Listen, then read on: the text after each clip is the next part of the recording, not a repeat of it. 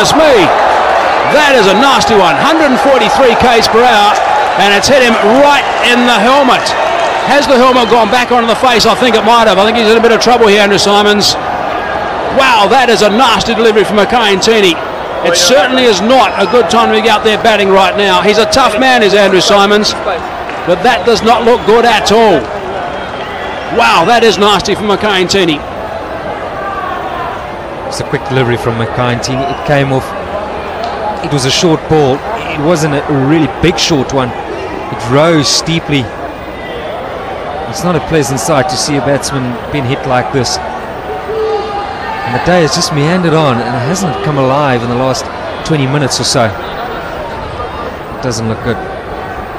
He looks dazed. Goodness me, have a look at this. This has done him for pace for starters. Extra bounce, tried to get out of the way, right on the grid, which has forced that onto his nose, obviously. Goodness me, that is very, very nasty. Well, that grid there, it was just a moment there. You can see that grid is very close to Andrew Symonds' face.